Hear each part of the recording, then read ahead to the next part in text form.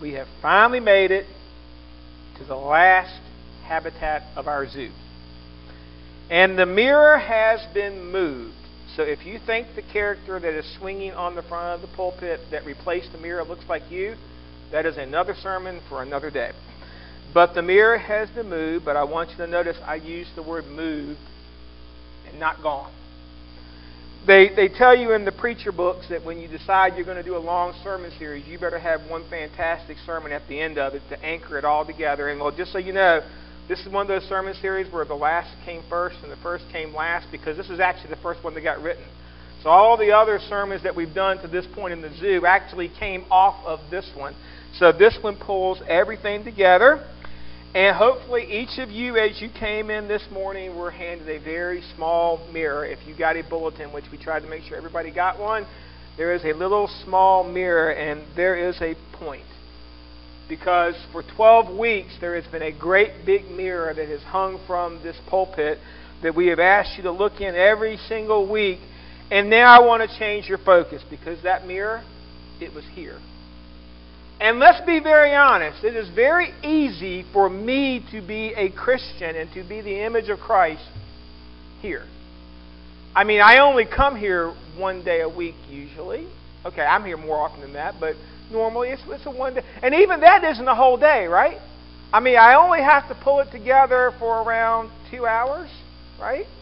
And then it's all okay. I can look in the mirror and say, but the little 2-inch mirror that you've been handed, that one can go with you everywhere. That one was designed to be portable. That one is so you can check your image as you go to work. That one is so you can check your image as you live your life. That one is so you can check your image as you're out in the park. That one's so you can check your image when you're at home. That one goes everywhere you go. And so that is a gift to you, as a reminder that, you know what, this sermon was all about taking a look at ourselves. And so now I have given you a constant reminder that honestly can go anywhere you can go. And well, I just want to kind of give you a quick recap, because also gone from the wall today is that wonderful zoo map that we had up. And we don't need the map anymore, because this is not about where we're going. This is about where we've been. And we have now caged up 11 animals.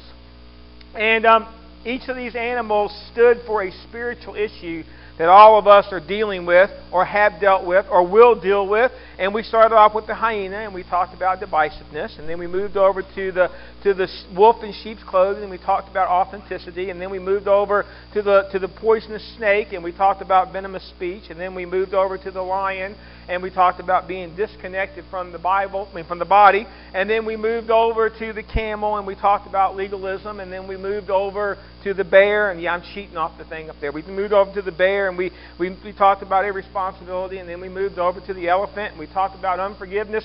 And we moved to the eagle, and we talked about the abuse of liberty. We moved over to the bat, and we talked about vision. And we moved over to the chameleon, and we talked about the worldly mindset. And last week, what I think was a very fun sermon, minus the balloons this week, we talked about the frog and what it means to be puffed up with our own selves, or that idea of pride.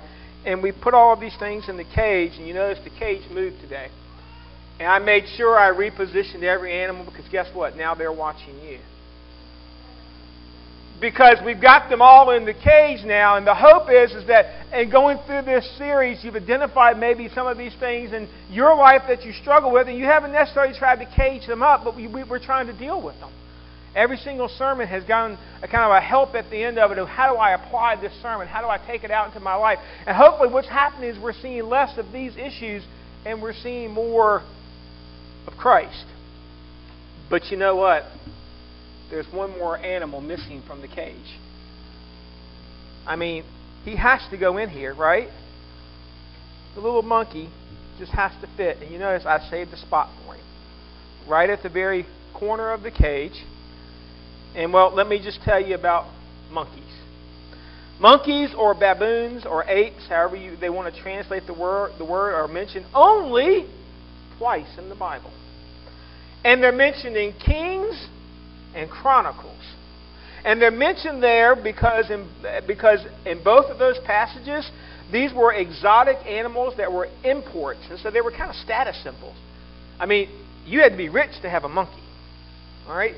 I mean, monkeys were those pets that everybody, if you had one, you were usually a king, or you had lots of money, or they were imported, and that's probably why you don't see the word used very much in the Bible, because most monkeys were imported into the area that they were coming in.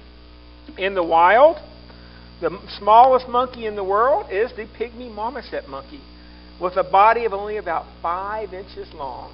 Oh, what a cute little monkey. He'd make a cool pet, but not at my house. While monkeys and apes are similar, they are very different from each other. Monkeys have tails, and they have snouts, and they are not as intelligent as apes. The spider monkey is the most acrobatic monkey, and has been known to leap across gaps as large as 35 feet. That's impressive. I'm lucky if I can jump 6 inches. 35 feet. Monkeys are found almost everywhere on Earth except for Australia and Antarctica. Smart monkeys don't want to live where it's cold. A group of monkeys, we can't decide what to call them.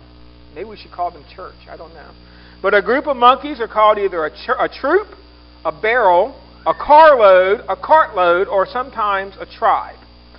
But what's the most interesting little fun fact about monkeys? We called this sermon title was The Monkey Cage and not the monkeys. And this has been worrying my son for like weeks because all the other sermons were about an animal and this was about the cage. The monkey is the only species that we could actually put all the various kind of monkeys into the same cage at the zoo, and they would divide themselves up and they would be able to live peacefully with each other. Maybe we could take a lesson from the monkeys. Because by the way, I resisted using the song, Hey, We're the Monkeys. I had that and pulled it, thought it would be a little too, but I thought about that. But maybe the idea that the monkeys have figured out something that we can't seem to do. How to live at peace in a confined habitat.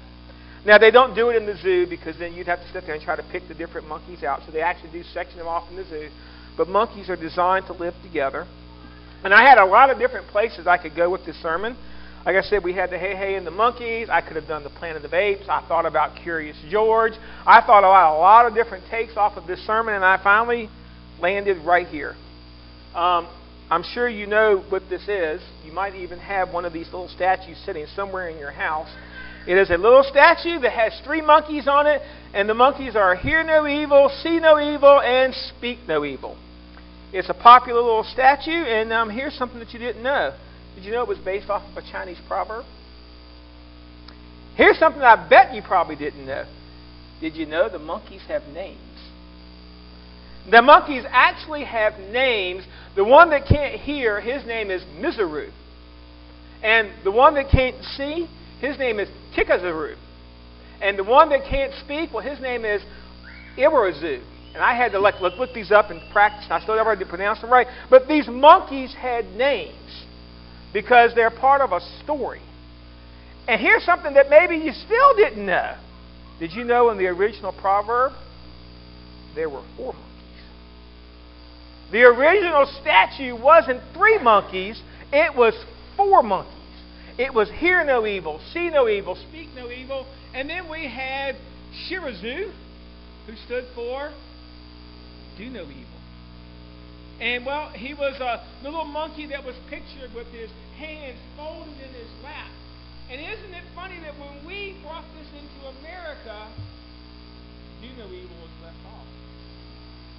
And the reason is because in the Americanized version of this particular statue, the statue means something different to us than the Proverbs. Usually we think, hear no evil, see no evil, speak no evil, is what we say for not getting involved. If I don't hear it, and I don't see it, and I don't speak it, then it's not my concern, and I can go on with my life, and I can just move on. And so we change the meaning, but when you add in this 4th little monkey, do no evil, the meaning of the story changes to what was the original Chinese proverb. And that is how to avoid evil.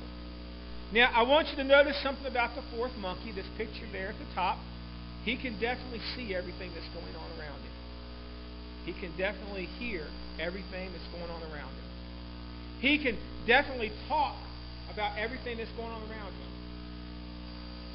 But he's important because he's made the choice, even though he can see it,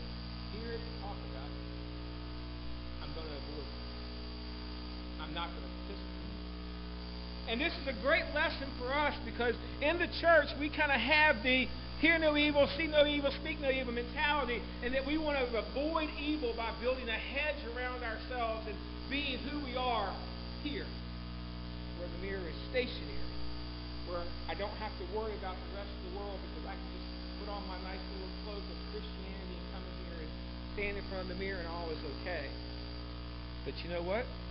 This gets much more complicated when we talk about the 2-inch mirror going out into the world and living a Christian life and still being different. So this morning we're going to talk about the importance of avoiding evil. This is a topic that's discussed a lot in the Bible. We're going to start off in Isaiah. By the way, you can go ahead and start. If you have your copy of God's Word, you can make your way to Isaiah 3. I'll catch up with you in just a minute. But we're going to start off in Isaiah chapter 5, verse 20.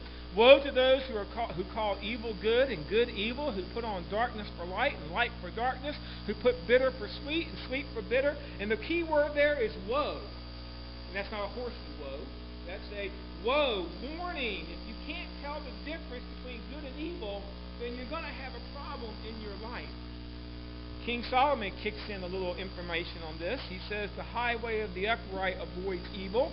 Those who guard their way preserve their life. And so this is important to us because if I am going to have a life that honors God, if I'm going to be upright, if I'm going to walk like God intended me to walk, then I am going to have to figure out how to deal with evil because it ain't going away.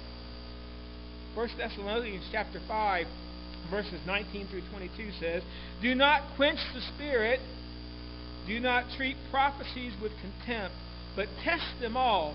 Hold to what is good. Reject every kind of evil. And so there is this idea that when I allow evil to come into my life and I allow evil to control me and I participate in evil, that I quench the spirit. Sometimes I wonder if we've participated so much that we have, like the rain is doing to our front yard, drenched the spirit. And we look at this, and so now I understand the importance because if I really want to have a relationship with God, then I've got to deal with this idea of evil. And so that brings us to, applying the monkeys. How do I go about doing this? How do I avoid evil? Because that's what I really want to know.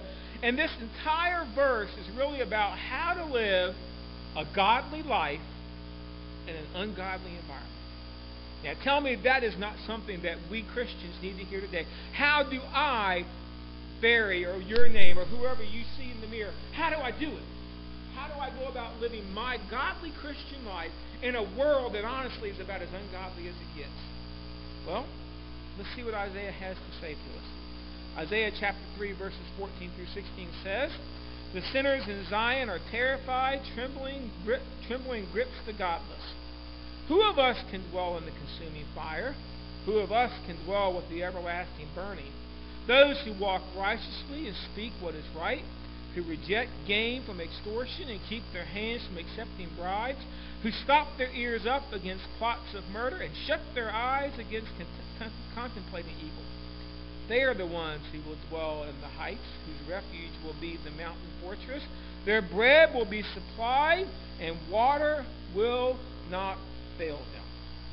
So this is an important verse for us because I wanted you to right off the bat see Isaiah identifies his target. Who is this message written to? Sinners, evildoers. But even more than that, he says sinners in Zion.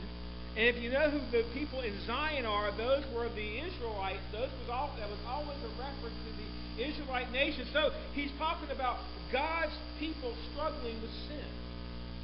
All right? I can fit that category easily. Most days of the week, every day of the week, maybe every minute of the day, I don't know. But I can fit the category. I am a person that desires to be a God follower that struggles with sin. So this is applicable to my life. And Isaiah begins, as most good sermons begin, they want to pique your interest and see if you can identify. And so he asks two very good questions. Who of us can dwell with the consuming fire? Now I want you to notice it says in, it says with and not in. That changes the meaning of what this question is. And then the second question is who of us can dwell with everlasting burning? And, well, this is not talking about who of us can deal with hell. It's talking about who of us can deal with living at peace in the presence of God.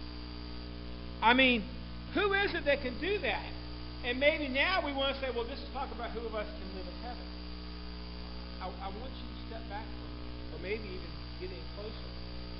Because you need to understand that the moment you accept Christ as your personal Lord and Savior, then the Holy Spirit takes up residence with you.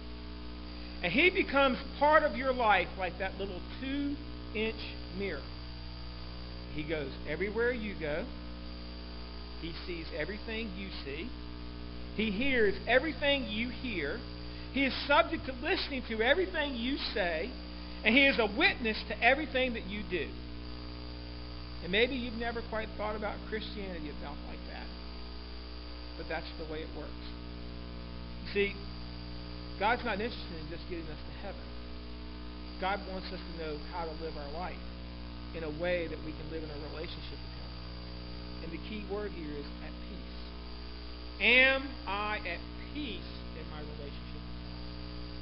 Because sometimes my relationship looks more like a battle. It really, really, really does. So I have some good news for you. Isaiah had a really good outline, and I stole it. Isaiah definitely answers the question, who can live in the presence of God at peace? And, well, you just might not like the answer. Because you know what? He begins with those that speak no evil. What does the verse say? Those who walk righteously and speak what is right. Now, I do understand we've already been over in the snake pit, man. We spent a whole week and we just pounded the idea of what it means to have vicious speech. But now Isaiah is taking the other thing. Do you have speech that is right? Is your speech righteous? Interesting, he starts with what comes out of our mouth. Of course, we've already been by the snake pit, and we know why. Because what comes out of my mouth is exactly what's inside me.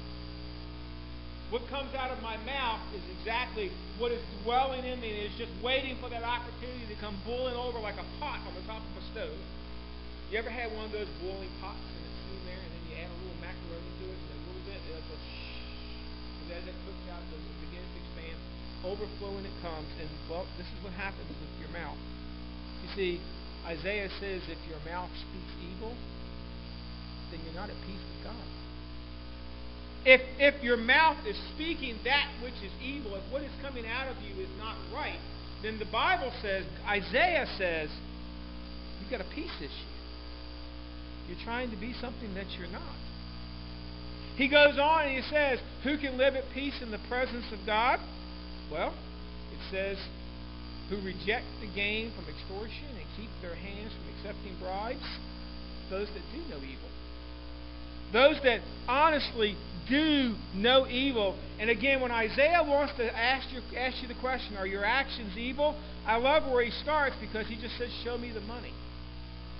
Look at how you're earning your money and look at how you're using your resources. And if those things aren't lining up with living in a godly relationship, then maybe you should start thinking about, am I doing evil? Yesterday, we did a car wash. And I found this extremely funny. It was a truly free car wash. We stood out there with great big signs that said free. And every car that pulled in this parking lot, you know what the first question they asked was? How much? I mean, they assumed there had to be some kind of a catch. I mean, no crazy person would get out there in the heat of the day washing cars charging nothing. And even some people were so insistent after you wash their car, they wanted to give you something because they didn't want to be obligated, because they understood that you had given them a gift. And we don't understand the concept of free, but you do understand that God wants us to do things freely. He wants us to give of our time and our resources and our energy, not because we are obligated to do so, but because guess what? They're signs of who my relationship is. They're signs that I'm living in peace with God, because you know what? Truth comes around. Everything I own belongs to God. Everything I have is His. So don't just focus on the money. He's really focusing and talking about looking at your heart. That little 2-inch want you to know something. That little 2-inch mirror isn't good for a lot of things. You don't want to try to check out whether or not your outfit matches, because that can be very complicated. That little 2-inch mirror is kind of, if you hold it up in front of your face, it's exactly see, what people, remember, I don't ever want to look in the 2-inch mirror, because it gives you that only little surface view of who you are. And that's what we're talking about here. Take the small view of who you are and ask yourself, are my actions ones that are bringing me toward God or away from God? So, who can live in the peace and the presence of God? Those that hear no evil. This is what it says. Who stop their ears up against plots of murder. And I read this, and you know what I think about? One of those kids, when they're tired of hearing you, they do this, la la la la la la la la. They put their fingers in, they try to make as much noise as possible, because I don't want to hear it anymore. And then, I have a question for you. A tree falls in the woods, and there's nobody around to hear it. Does it make a noise? Now, before we start having that debate, you can't actually answer the question, because if you answer the question, that means you'd have to be there for when the tree fell. And if you're there, then somebody there is to hear it. So around and around and around it goes. You can't answer this question, but you can answer the question about this. If people that speak evil had nobody to listen to, then their voices would eventually just stop. Isn't this what we try to teach our kids? Just ignore when they're saying something. Okay, if your brother said something that irritates, don't hit him, although you might be tempted. Just ignore it. Let it go. But you know what? It comes a point that when you just keep hearing evil, you just keep listening, and it begins to impact your life. You get to the point that all you ever hear is evil. All you ever hear is negative. All you ever hear are the problems in the world. And at that point, I start focusing like the big green balloons we had here last week. We start focusing on the problems, and we forget the fact that, you know what? We're living in a relationship with God. My hear no evil is not that I'm never supposed to hear anything that's bad. My hear no evil is I'm supposed to be living close to God, that when I hear it, I know what to do with it. See, the issue isn't the fact that there's evil out there to hear. The issue is that we're so busy listening to the evil that we forget to listen to God's command. We want to section it off and do the things the way that we want to do them. Who can live in peace in the presence of God? Well, you know the last one, right? Those that see no evil. I mean, this is what he says, and they shut their eyes against contemplating evil. Now, we have to be careful about how we apply this. Because if I shut my eyes against it, that does not mean he chooses to ignore it. But he chooses not to see contemplating evil. In other words, there isn't a witch behind every tree. Everything out there is not intended for evil, but we need to be willing to shut our eyes to the fact that, you know what? People are people. I mean, even the monkeys in the coconut trees see that people are people. You're going to walk out of this building today, and you're going to walk back into a world that a great many people didn't spend a couple hours in the church this morning listening to a sermon. You're going to go out into a world where there are different religions and different things that go on and different views of life. And they're going to walk into a world when people have both different lifestyles these days. And we look at this and we just want to shut our eyes to it all. But that's not what Isaiah is saying. He's not saying shut your eyes and ignore it. He's saying see it for what it is. See it, but don't allow it to impact your life in such a way that you chase it. You see, that's the issue. We begin to see it, and the idea that our eyes are not the window to our soul, they are the input funnel. We just keep consuming and keep consuming and keep consuming and keep consuming, and then we get to the point, and honestly, I'm all the way back at Isaiah chapter 5. I can't tell what's evil and what's good anymore. I get all the way to the point that I don't really understand the difference anymore. I mean, the world says it's okay, so can't I just do it? Well, the problem is we come back to the question. I'm not asking you if you have a relationship with God. I'm asking you, in your current way of living, are you at peace with God? Do you look for the loopholes of the ways that you think God isn't going to statutes, or are you living at peace in that relationship? See, many of us, we've missed that point. We've missed the point at which God didn't intend for us to be a battle or a struggle. He intended for us to live in peace with Him. And this is what it means to actually live in peace in the presence of God. Isaiah said this. They are the ones who dwell on the heights, whose refuge will be the mountain fortress. Their bread will be supplied, and water will not fail them. He gives us three things that we can kind of tell us if we're actually living in the presence of God. Are we dwelling with God? Now, I like that word to dwell, because dwell does not mean come to church. Okay? I do not dwell in this building. Okay? I spend a lot of hours in this building. But if you ask to mail something to my house, this is not where I live. I have a house down in Waynesboro, and that is where we dwell. That's why I speak most of my time. So understand, the idea is not, am I a good Christian here? Are you dwelling with God out there? When you leave here on Sunday morning, does God go back in the pew rack next to the Bible and the hymnal? Or is he a little Kia mirror that you take with you and go all over your life? And everywhere you go, you see it. Everywhere you go, he's part of your life. Because that's what Isaiah says. If you actually can live in His, if you're expecting to live in His presence in the future, you better learn how to live in His presence today. Are you protected by God? Now think about this. I don't mean that you can step out in front of a bus and the bus run over you and you don't die. I'm not talking about you're a superhero, you can jump off a building and hit the concrete. I'm not talking about that kind of protection. But do you see God's plan in what your plan is? Or is your plan kind of out there and you kind of God's kitchen? Do you see God walking through your life and just sometimes some things happen? Matt was sharing a story about a tornado that came through, and the fact that they were out when the tornado came through, and it was a good thing because had they been at their hotel, there was a big tree branch sitting where the truck was supposed to be stopped. It was like God told him to go out in the middle of the tornado and get the truck to get it. I don't know. But can you look back across your life and see where God is acting in your life? Or He's guiding your life? Because if you can't, if it just seems like you're always wandering, then you know what? Perhaps you're just not at peace with God. Maybe your relationship isn't what you think it is. Are you supplied by God?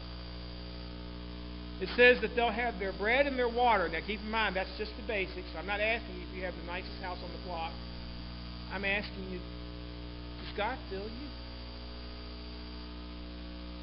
I mean, or is it just one of those things that you just do? Does God actually fill your life? Does He supply your life? You see, are you doing, listening, watching, saying the